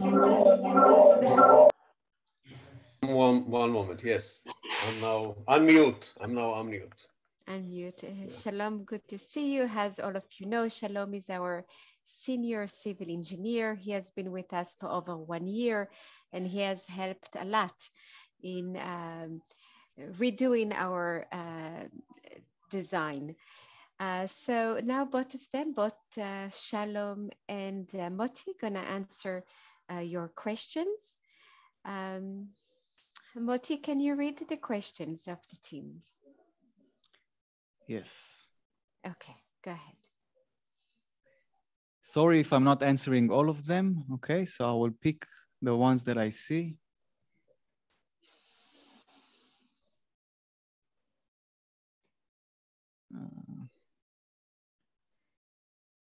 Okay, so Roger's asking, the poles which are meant to support the slabs, must they be steel or they can be wood type? So you're talking about the props. So the scaffolding need to be steel, and the props, we are going slowly and gradually to improve the props of the contractors to be steel. Of course, some of them are still using wood, and this is okay as long as there are new contractors and we are starting to work with them. But overall, we expect them to, as they go, working with us more and more to improve their equipment and work with steel props. I hope that helps.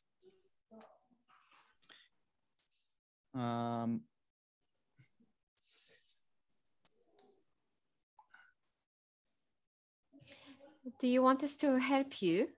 Yeah, I'm looking for.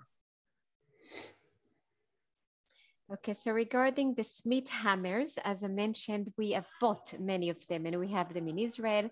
We're supposed to bring them with us to Tanzania to give to each one of you at least one or two Smith hammers. So hopefully in the next few weeks, once we travel again, we're gonna bring it to you for you to have, and therefore you can use them in order to test the strength of the concrete. Okay, so Gabi is asking, in addition to the 3 stages mentioned, if we can confirm a critical stage of installing the pump at the right depth. So I believe that Gabi is referring to installation of pump in the well, in the part of the well development. Yes, I think it's a critical stage, and this is part of the hydrogeology department, okay? So now we discussed only critical stages in the construction. Correct, and Shai gonna be talking a lot about the supervision done by the water engineer, and also we're gonna have a 1-hour session about the pump selection and where to install the pump. So that's also going to be done in the next few days. So here, as Moti mentioned, we're only talking about the responsibilities of the civil engineers, and the next session by Shai, we're going to talk about the water engineers. Yeah, so William from Uganda, he's asking about 28 days of concrete maturity before filling the tank with water. Does it mean that the consultant will have to visit the site before allowing water into the tank, or we can confirm this as IA team after 28 days? So that's a good question. And the answer is the water should be filled in the tank only after third-party consultant approval, because when the tank is full, it weighs 10 tons, and we need the consultant approval for the structure before we utilize the full loads on the structure.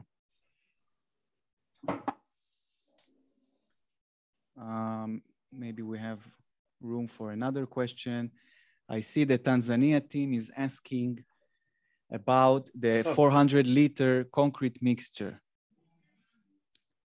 Okay, yeah, the mixer is, the concrete mixer that we require is 400 liter, and they are asking if it's okay to use 350 liter. So the requirement that we have of the concrete mixture is that we want to make sure that our concrete elements can be casted in one act of concrete batching, okay? If we have a slab, or if we have 4 columns, we need a concrete mixer that is big enough to provide us concrete for one continuous cast. If you use smaller mixers, you will have to stop the casting, make another batch, and then casting again. And then you will have this gap of non-continuous casting, and we don't want that to happen.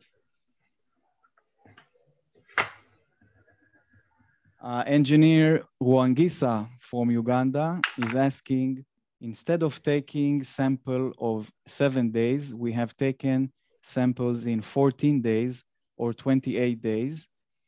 Is it okay? So I know that it depends on the type of the structure and the standards of the country. A lot of people test concrete in different ages, but we want to test the concrete in the age of 7 days and 28 days for a few reasons. First of all, we cannot perform a lot of testing because our projects are fast-tracked projects. They are done in 60 days. So we test the 7 days to make sure to have a first indication for the quality of the concrete. Because we know that in the age of 7 days, we expect to have about 70% of the full strength of the concrete. So in the age of 7 days, we can already know and have an indication if the concrete is okay. The second test in the age of 28 days is only to finally approve the concrete strength. There is one question from Mayan Moti. For clarification, should we hold on filling the tank with water for 28 days? Yes. Okay, that was easy. Along that lines with Mayan's questions, there was a number of questions that she raised about the tap stands and the soak pits. So one of the questions Mayan mentioned was that some of the communities like to plant vegetables where the soak pit runoff water flows. Is there an alternative design we can consider where this is relevant? Yeah, so what's happening with the excess of water is, first of all, needs to be a decision from IA, and then we can discuss the alternatives. For now, the only alternative that we have for the tap stand is soak-away pit, because we want to prevent the ponding of water. I know that in some cases, they somehow, I saw on field that somehow they use the water for agriculture, but formally, our design is based on soak-away pits to prevent any ponding of water close to the tap stand. I'm going back up to kind of the beginning. I know you covered manhole covers, but Charles from Uganda asked about the concrete manhole covers that have to be, if they can be replaced with metallic ones, as there's difficulty opening to do cleaning and servicing. Maybe you can speak on that. Yeah, so I know that we can use better types of concrete covers for the manholes or metallic type, but we also have costs consideration and simplicity. So basically we need to follow the design for the concrete cover. But if we have any special case of a specific project, we can discuss it specifically for the project. Yeah. I see a very good question by Josiane. So Josiane from Cameroon, she's a civil engineer, and she's asking, what happens when we notice major defects on concrete element? What are the extreme cases where you can proceed to suspension of works? And what is the administrative procedure to adopt? Shalom, if you want to answer, or yeah, maybe I can. Yeah. Thank you, Josiane. I just want to clear back the two questions about the filling of the water tank. We must understand that it's not 28 days from the completion of the whole tower. It's 28 days from the date of casting the tank slab. So there is some work done on the project also after casting the tank slab. So the timeline is 28 days from the casting the tank slab. And now for major problems in the concrete structure, encountered by our supervisors. The major problems that they can see on site for a concrete structure is the cracks. So if a structure, the columns or the slab, they can see some major cracks, not aesthetic hydration cracks. Yeah, not hydration cracks. They're very thin, less than 1 millimeter. They have to stop the work and send pictures and consult with the engineers in the head office, and then we can evaluate the problem and to see what can be done with this project. In some cases, the remedy is to before loading the water in the tank, we will have to strengthen the elements with some steel structure, with steel supports or any other methods of strengthening concrete structure. But what exactly we're going to do, it can be it is evaluated from one case to another case. But of course, this is a major thing that has to be quickly brought forward to the engineering and taking the advice of the exact procedures that we have to do with this concrete structure. Thank you. Okay, last question from, I think it's Team South Africa. In terms of spacers, do we use the brick as seen on the video, or it must be a specially designed spacers to ensure accurate space is maintained? The main question is this: how does anyone know accurately that all the spacers have the same dimensions? Okay, let me answer this. So yes, there are specified spacers on the market. As you saw on the pictures, some spacers are used for columns, some spacers are used for slabs. But in our projects, we use all kinds of spacers, and the role of the civil engineer while supervising the site to check that the spacers are adequate. It means that they are made of good materials, if it's these little bricks, and to make sure that the cover, the dimension of the spacer is correct. Okay.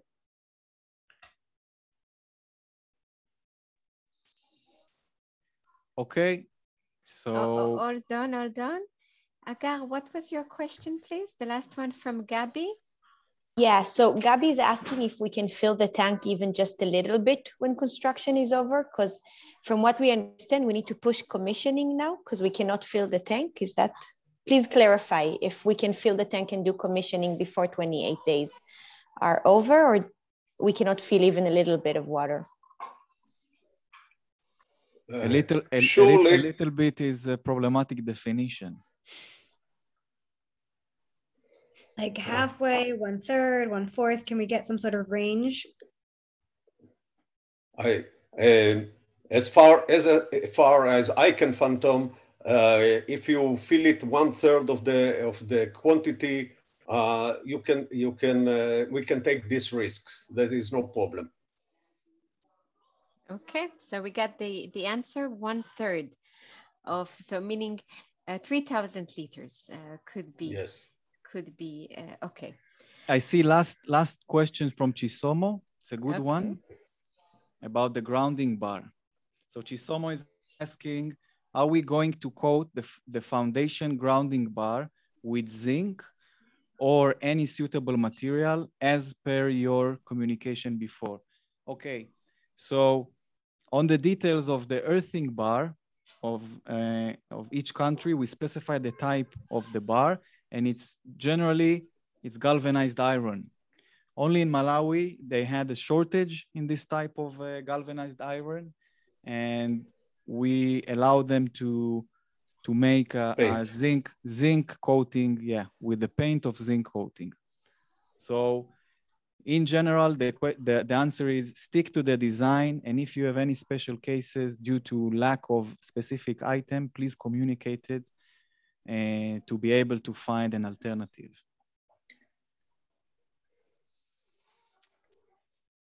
Okay, everyone. I think that's it. It was a wonderful session. Really, Moti, thank you very much. Moti and Shalom, of course. Shalom, although he hasn't spoken a lot, and he let Moti to speak. Shalom, of course, has done a lot of the work beforehand in making sure that the drawings are in place and everything is our standard. So thank you, Shalom. Thank you, Moti. And we are on time, which is absolutely wonderful. Let us take 15 minutes break. And then please come back with a lot of coffee and Coca-Cola and chocolate and whatever you need, because the next session most likely will be the most important session that we are going to have this week.